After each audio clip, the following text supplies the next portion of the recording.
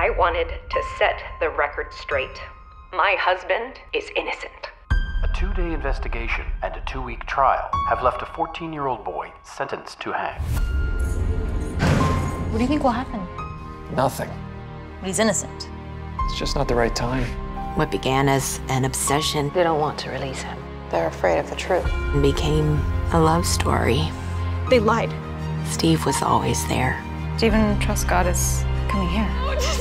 I'm gonna go home and I'm gonna get my stuff and I'm gonna come right back. We were imposters, moving every time someone found out that there was a murderer living on the block. Why bring everything up? Steven is free now. No, he is not free, and he never will be free until his name is cleared. Marlene, it's not the right time. Leslie's almost 12. My teacher brought you up in class. He said you were a hero. The police never bothered to look into anyone else but Steven.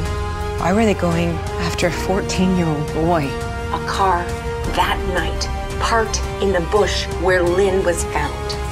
Protect their own. Isn't that the saying? We cannot give up. The truth has to come out.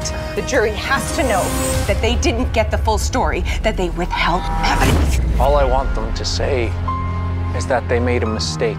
They almost hung him for that. What they did was wrong. My husband's name is Steven Truscott. Tell him we're ready.